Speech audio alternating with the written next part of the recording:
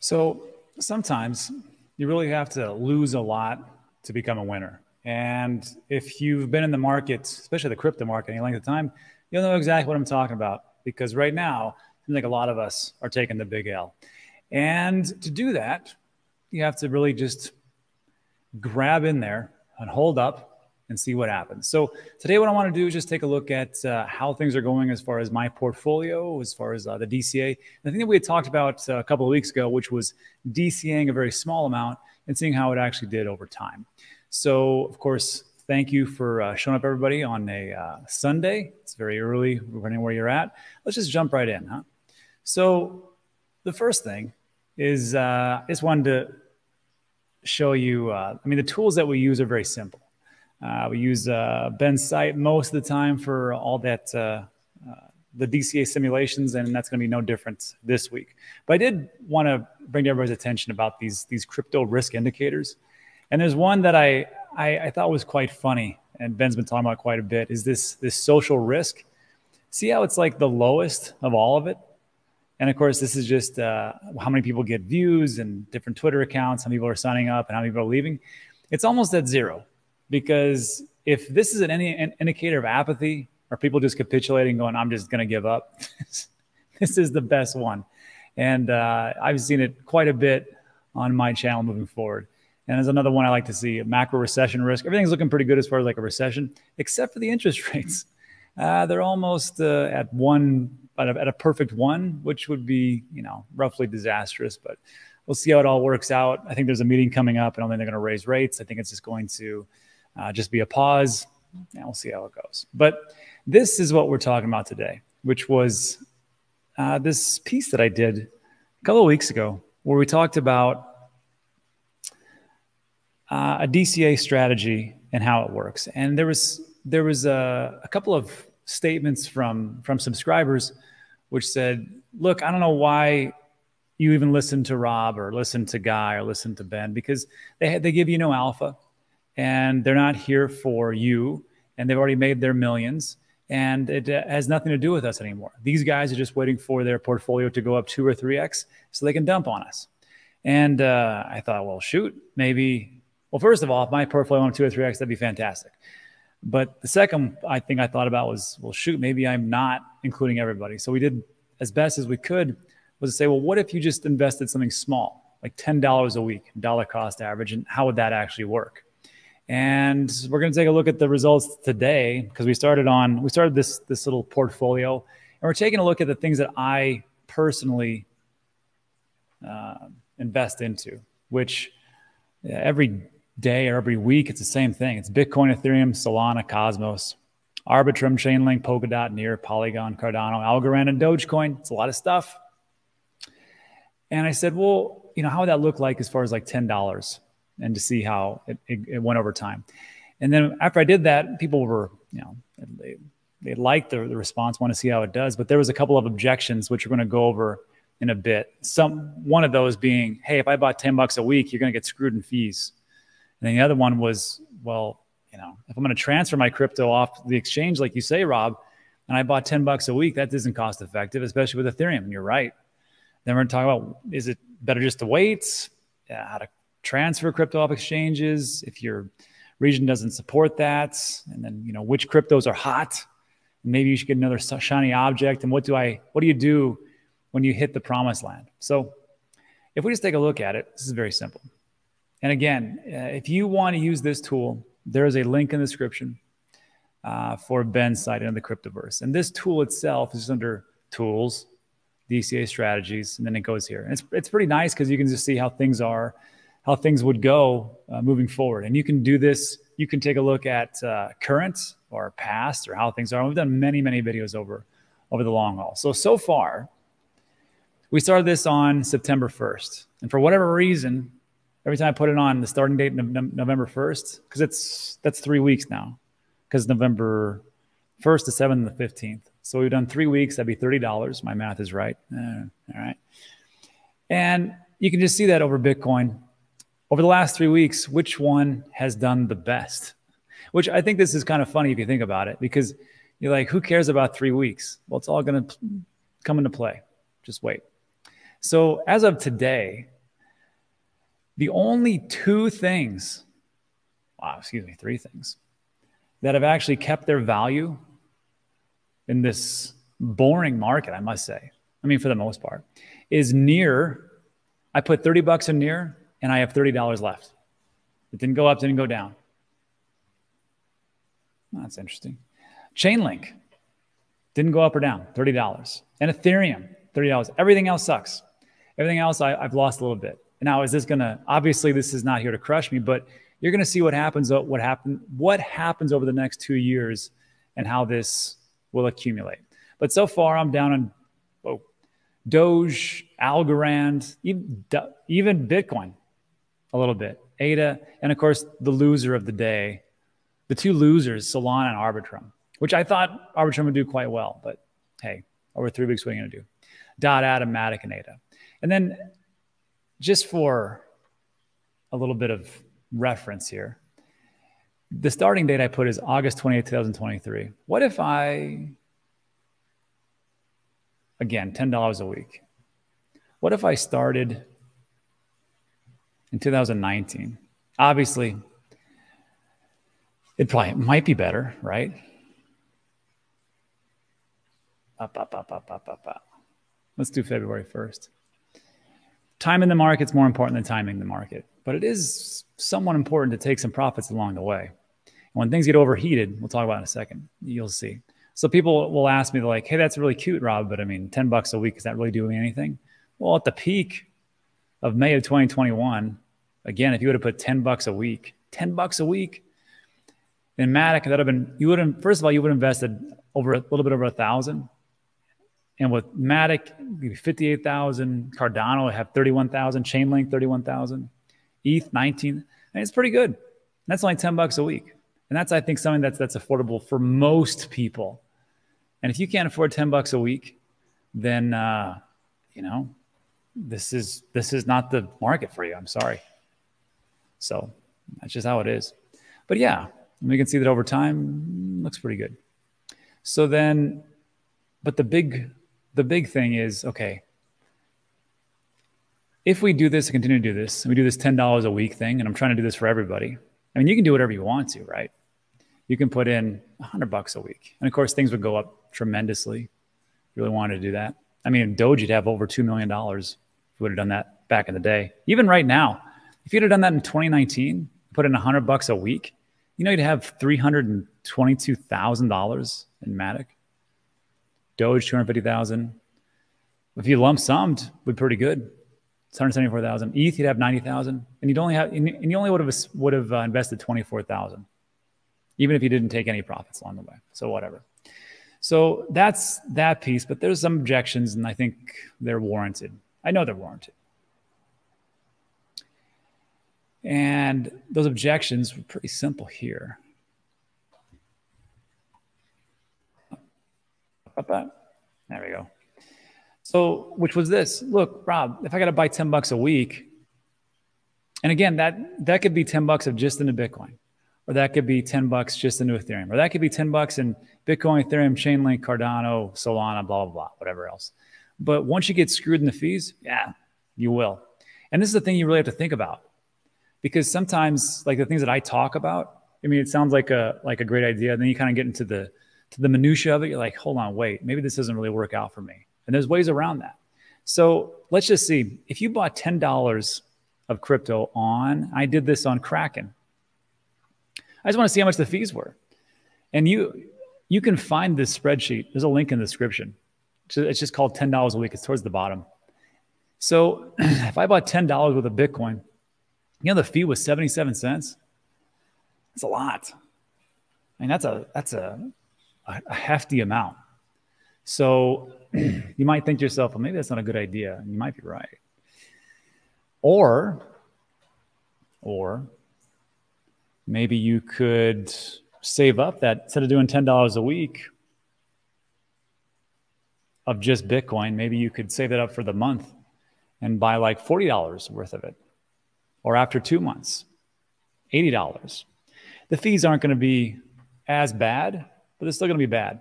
Look at this. I bought 141, actually it's supposed to be $150 worth of Bitcoin.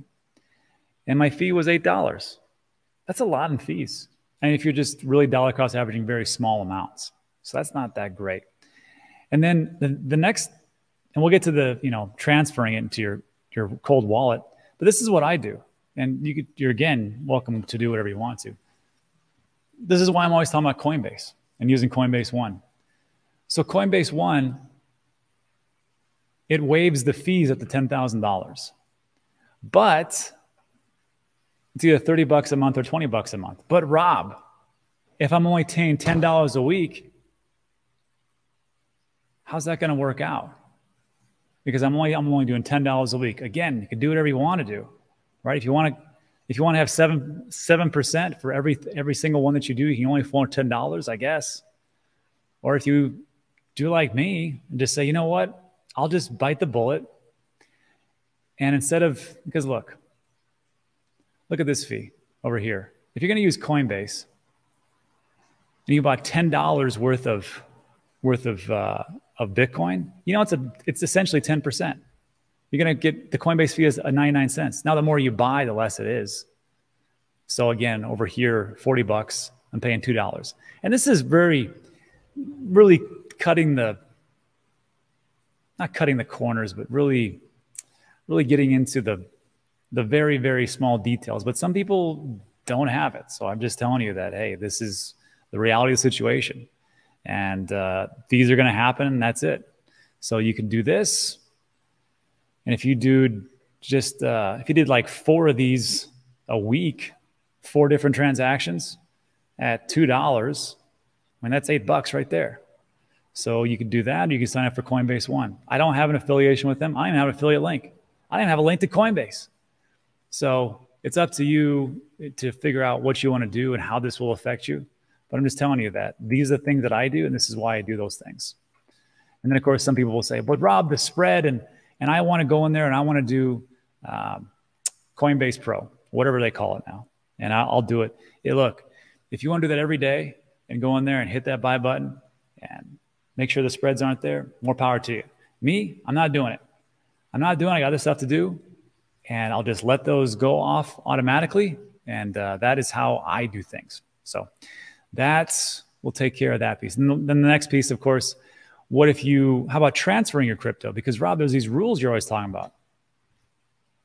One of those is it's all gone. I mean, you should only invest more than you can afford to lose. Everything's a scam until proven otherwise. Don't leave anything on exchanges. Don't take leverage and take profits along the way. So when you say no exchanges, if I buy $10 a week of Bitcoin, that means I have to right away take it off of the exchange. Or if I buy $10 worth of Ethereum, I have to right away take it off that exchange. It'll be nice. But the problem is fees again. So fees for Ethereum on Kraken, look at this. Look at this. If you're gonna take Ethereum off of Kraken, let's say it's a stable coin, USDC, the minimum you have to take off is $16 and the fee is $8. Arbitrum, 4 and 2, Polygon, 2 and 1, Solana, this is all stable coins, 2 and 1, and Tron, and so on and so forth. Now, even if it was just because you're going to have to pay a network fee. And we know that gas fees for Ethereum are pretty high. So if you're buying $10 over Ethereum, probably not a good idea to take it off right away. The thing that I was trying to convey here in the message of don't leave it on exchanges is don't do something crazy like what we used to do, which was leave it on Voyager, leave it on Celsius, leave it on FTX, leave it on BlockFi, because, we trust them. Whew. Is to take it off as soon as you possibly can. So if you're buying $10 per week and that's all you're buying, maybe you wait a full month. If you lose $40, is that going to crush you? Might. I don't know you. But what would crush you is if you put your entire life savings in, like a lot of people did with Voyager, Celsius, BlockFi, and FTX, and it's all gone. So it'll be great if you could take it all off, but it doesn't mean it's going to always happen. So that'll take care of objection number 2. And then number 3, this is a good question. Wouldn't it just be better to wait? Because why am I dollar cost averaging all this time? And it just seems like everything's going down. Let me show you even more pain of dollar cost averaging. You ready? Great. So I just showed you a really positive piece. And I'm showing you all these things because I want you to know that it is normal to not be up all the time and not have this constant pressure of your portfolio must be profitable and it can only be down only so many times. That's dumb. It's going to hurt for a while. It's just like a business. You don't open up a profitable business from day one. It takes a while to recoup all the expenses that you put into it, all the time and effort to actually turn a company profitable. I know I've done a couple of them, and it sucks. And it's just a grind. So when I showed you this 2019, that's cool, but let's take a look at Rob personally. Sorry about this cough. I hope it goes away. Doing pretty good so far. So as you may know, I started a dollar cost average around here, February 1st, 2022. And I thought, well, I took some good profits. I mean, 2017 when I got into it, I didn't take any. A moron. And then in 2018, I just watched everything crash and I rode all the way up, rode it all the way down. And I learned my lesson. And then in 2021, I sold a good amount, should have sold more, but did a lot better than my first cycle. And this next cycle, I expect to do even better. And that's just how things usually work. So what did I do? Well, I started dollar cost average in 2022. Could I have waited? Yeah, potentially. And of course, hindsight is 2020, right? So let's just take a look. Let's say that I spent, and this is just hypothetical. Let's do it even better. Let's say it's $100 a day on Bitcoin and how that would look like a day. And if I'm looking at starting on dollar cost averaging on February 1st, 2022, remember in November 2021 was the peak. So how did we do? Great question. Not too hot. So going here, if you're dollar cost averaging, you're essentially,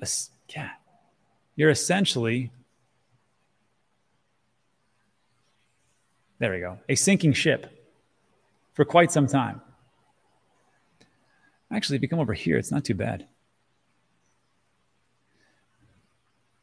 So February, you invested 700 and you're actually up. You're actually doing pretty good in February. Then across this continuum, yeah, I'm actually doing not too bad. But you can see that over time you start to slip and you're bleeding. Now there's this thing called lump sum. I don't know if you have like 60,000 just to stick into Bitcoin right away. But if you did, you'd be up doing pretty well in the bear. And then April 5th, 2022. Gosh, this is much better than I thought it was going to be.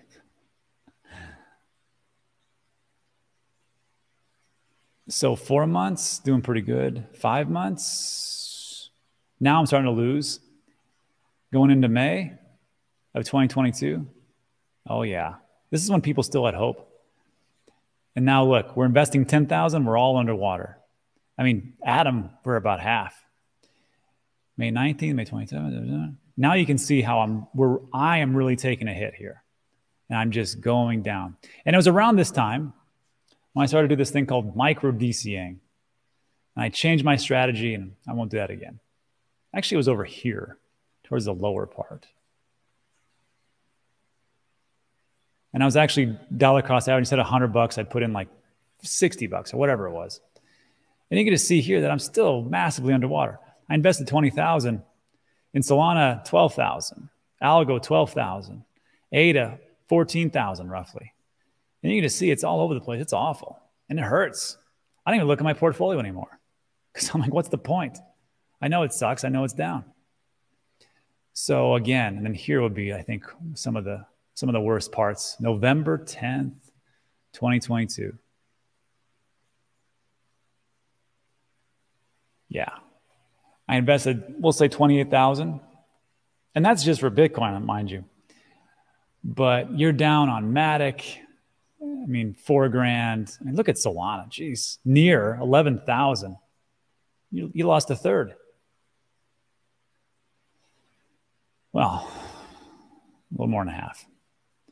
So just when you take a look at this, just realize that in these bear markets, this is how it is. And it just sucks and it's awful. And should you have waited? Should I have waited? Yeah, I probably should have waited a little bit instead of going all the way in. But that's just how it is. I think in the next cycle, maybe I'll just sit out the very first year after I blow off top and do nothing. But can't do much about that now. As time goes on, I'll recoup those losses. I mean, it's usually what happens. Once we have blow off tops, it's huge blow off tops. So not too concerned about it. And it doesn't really bother me because I've done this for years now. But I think for you being here, and if you're new to this, if you're a class of 2021, just know it's just like, well, that's just kind of how it is. And I mean, if you're investing in traditional markets, S&P 500, NASDAQ, those types of things, I mean, anything under 5 years, anything under a decade, I mean, it's not, usually people are a lot more patient as opposed to the crypto market. So that would answer that question. Should you have waited? Yeah, maybe could have waited a little more. But too late now, and here we are. I'll make it up. And it's not so much a big deal. Ask Michael Saylor how he feels about it. I don't think he really cares too much either.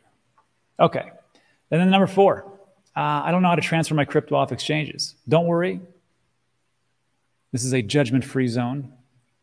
I won't judge you for that, because at some point, I didn't know either. And it seemed like at some point, I didn't know how to send an email. At some point, we didn't know how to get on the internet. At some point, we didn't know how to use a nano ledger, just how it goes, right? Everything has to happen. So I'm going to make this super simple. There's this website, and it's free. It's 100% free, and it'll always be free. And it's called Dan Teaches Crypto. And there's a link in the description. It's like one of the first links. And I made this free so you don't get screwed over.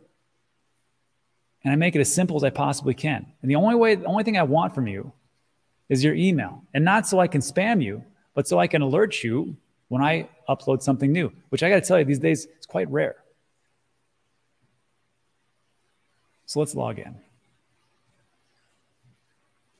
And instead of you having to hunt for everything all around YouTube, I made it very, very, very simple, as best as possible. So it breaks up into modules.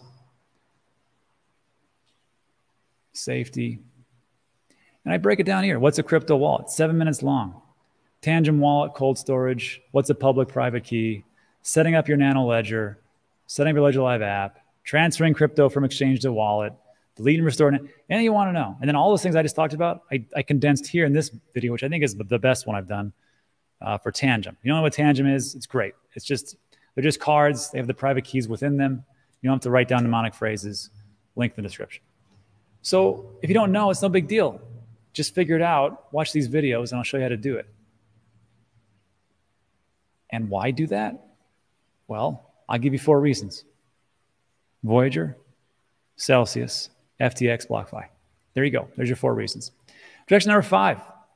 My region and centralized exchange doesn't support automatic DC options. Now with this one, I have some people have said that, look, I can't automatically DCA. Look, automatic dollar cost averaging is what is available on Kraken. It's what's available on Coinbase. And it works if it's in your region and your specific centralized exchange doesn't support automatic dollar cost averaging, look someplace else. So a lot of places are out there. Crypto.com is available to you. I don't care if you're in parts of Europe. I don't care if you're in Southeast Asia. I don't even parts of Africa, Middle East. Crypto.com, from what I understand, is available in most of the areas, if not Binance. And they both do it. So if it doesn't support it, you got 2 options. First of all, just keep buying those, if you want to, dollar cost average options and do it manually, or sign up for another exchange that actually does it. I don't know about the Bybits and the BitGos and whatever else is out there that people use. I can't keep track of all of them. Just find the one that works. Those are the ones I know that work. Coinbase, Kraken, Binance, Crypto.com, and a host of others. All right. Then, number 6. This is one of my favorite ones. But these cryptos aren't hot right now, Rob. Why can't I YOLO into Pepe coin or whatever it is, right? And I'm not gonna put Pepe coin. I'm gonna take a coin that's I just talked about yesterday, TON. So when we talk about what's hot right now, I get it. You look at these tokens, you're like, well, this sucks. I don't want to sit around like Rob did for 2 years and make millions of dollars. That's boring. Jokes aside, it doesn't matter. So Warren Buffett, I know some people don't like him, but he's a pretty decent investor. I think people could agree. You know, he doesn't make his money by scalping, by day trading. None of the people that make the most money in the world do that. They're not big traders. They're buy and holders. And this is a piece from Bankrate. Warren Buffett has even said it. He said, out of the hundreds of different business decisions that we've made, it's only been between 5 and 11 that have really stood out. And because of the fact that I stood with them for the longest time is why Berkshire Hathaway did so well. Look at this. Here's his top 5 and how long he held them. Coca-Cola. You ever heard of it? It's delicious. It's not good for you, but man, it tastes good with pizza. And him and his company's been holding it for 35 years. The cost was $1.3 billion. The market value is now $24.8 billion. That's how you hold. American Express. This is the one that my brother got into, and he always rubs my face into it when I talk about Bitcoin. So good for you, Eric. Jerk. He held this for 30 years. Cost is $1.3 billion. The market value is $25 billion. Moody's credit rating business. 23 years. Got it for $248 million, worth $7.5 billion. Apple, which is one of their shortest holds. 7 years. 30 to 35 billion. The market value is 151 billion. And global life insurance, they don't even know how much they cost them, but they've been holding it for 23 years. The market value is almost $700 million. So just take it from that. And then again, if we're talking about just a short time frame, Buffett, just as far as like last year, this is a snippet in time, you have to understand. He makes all his money from just 11 stocks. All the other ones that's in their portfolio, and they hold on for quite some time, but these are the ones that so far, as far as like, this was in November 2022, talked about how only 22% of Warren Buffett, the best investor that humanity has ever known, apparently, only 22% of his stocks are up. And he would have done better just investing in the S&P 500, which was 27% up for that year or that point. So when we talk about the next shiny thing, we're like, oh, but it's going to be this thing. And I should jump into that thing and jump into that. Trust me, I did that. Didn't work. And we talked about this yesterday. And I was just talking about the market itself. And I talked about TONcoin, which is, I guess there's now a collaboration between TONcoin and Telegram, which is what it's designed to do. Gives you access into the ecosystem and the wallet itself. And people are very excited about it, and that's great. But it's done bonkers lately. In the last 24 hours, it's gone up 2%. 7 days, it's been up 30%. 14, 23, 30 days, 76, and 1 year, 42%. In a crappy bear market, I might add. So that's awesome, Rob. I should get into that. Wait. Just wait. This is why. And this is the thing that I learned when I went into Korean Blockchain Week. And I met a bunch of people who were market makers and essentially manipulators. Gary, if you're listening, shut your volume off. There's massive manipulation in this market. And they told me exactly how they did it. And they told me what they did with 2 specific cryptos and why they went so bonkers crazy. And the reason is because they owned them all. There's this great website. It's called Into the Block. I don't have an affiliate link or a link or anything of that. You can find it. Do a Google search. And it's a paid service, but I like to use it. And you can see ownership. The ownership. They break it down between whales, investors, and retail. And whales are just people that have just a massive amount. You know that there's 9 wallets that own 76% of TONcoin? 9. Investors, there's 41. Let's do some quick math. 50 wallets own the vast majority of this. And I can't guarantee anything, but I can tell you the things that the market makers told me and the people that were doing these things behind the scenes for these other two cryptos, it's the same thing. Wash, rinse, repeat. And that's what's going on right now. So if you want to get into that, have fun. That's not for me. And that's the danger of getting involved into the next shiny object. And then the last objection, which is, when do I sell and what the heck do I do with it? Because, I mean, and Sailor's got a good point about, like, well, if you sell Bitcoin, what are you going to do then? So what are you going to put into fiat as it gets inflated away? Are you going to put it into real estate as that starts to shift beneath your feet and it goes away? You're going to put it into gold? And is that really going to appreciate? What are you going to do with it? It's a good question. So as far as like when do I sell and what do I sell and all that stuff, let's just start with the when do I sell. There's this website. Sorry, there's a website, and there's a video I'm always talking about. And you go to Module 3 Investing.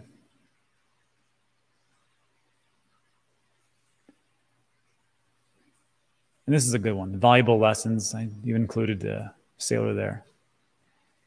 Dynamic DCAing. Have a plan. Some indicators. When and why I'm selling 80% of all my crypto, what I'm doing. Watch that video. Those are the indicators. And the next question is, what do you do with it? The thing is like, it's whatever you want to do. You know, if you want to sit on cash, I don't have a problem with that. I mean, just know it's going to inflate away, right? Do you have all your, I mean, the most basic thing, do you have your extremely high credit card debt wiped out? Do you have debt for your other family members wiped out? And if it's like 23, 30% or higher, which does happen, maybe you look into that first. But for me, I don't have much debt. I have debt, not much debt. I just kind of share things around. So when I'm looking at it, for me, it's going to be a big chunk in cash, then stables. I'm going to keep about 5% in my like DGEM plays. I have this thing called Masterworks where I invested into fractionalized shares of artwork. I don't talk about it too much anymore because people got ticked off about it because they're like, it's a scam and da-da-da. One of my paintings just sold. And results were palpable, so whatever. Land and real estate, the businesses, staking, IRA, and stocks. And I kind of keep into that, and I kind of rotate them around. This game for me never stops. Doesn't mean it doesn't have to be for you. You, if you want to, because I'm not a financial advisor, you can do whatever you want to. You can put this all in the cash, move to Miami Beach, Florida, play golf all day. Very boring life, I mean, unless you're really into golf. Or you could put in something else, or you can put in other businesses, or you can just say, you know what, I'm not going to sell anything. But for me, this is what I do. So it's not just about selling and sitting on cash for me, because the cash always has to go to work for you. The cash just can't sit there. You can hang on to it for a bit and wait for different opportunities to arise. And the best things for those are when we hit recessions and things like that, or massive, massive bear markets like this. But it cannot stay there forever because you have to make money work for you. And that's just what I like to do. So that's it. And then lastly, I want to say thanks to everybody. This was nice. So, well, it was two things. First of all, if anybody wants to know my Bitcoin price prediction, I put that in Twitter. This has been massive research and cost analysis. Music84 Abel asked me, hey, Rob, what's your maximum Bitcoin price prediction for the next bull run? And what price will you be looking to sell at? I said $19 billion per Bitcoin. $19 billion. As you may know, I think predictions are worthless. So if you ever ask me that question again here, I will give you the most ridiculous answer. And also I want to thank everybody for the well wishes. So unfortunately, my other dog passed, Chloe, 15 years. 15 years. And the outpouring was very, very touching. From Jordan, Dr. Jabby, Shark Toshi, DJ Crypto, Guy, Aaron Bennett, Aaron, Classy Games, Mickey from World Mobile, Simon Dixon, FD White, Lady Crypto, Tesla was there. Menez goes, Neem, Dez, Bull in a bear market, he's looking, Oleg from Sweat Economy. So everybody, thanks for the well wishes. But these things happen. And you just have to, Brian, Matt and Andrea, you have to roll with the punches and go from there. That's it, everybody. So look, I know that went a little bit long, but trying to kind of explain the whole process to everybody because I don't want to keep getting the same questions. So I'll probably just put this video, maybe I'll put this into Dan Teaches Crypto. That's it for today. So look, if you like today's video, give it a thumbs up, consider subscribing. Everything we talk about is time sensitive. That concludes everything for the news and the DCA and all that stuff. And again, DCA, it's painful. Let's just be honest. But you don't have to make it so painful. Just know that bear markets don't last forever. And there's a bull market right around the corner. So that's it.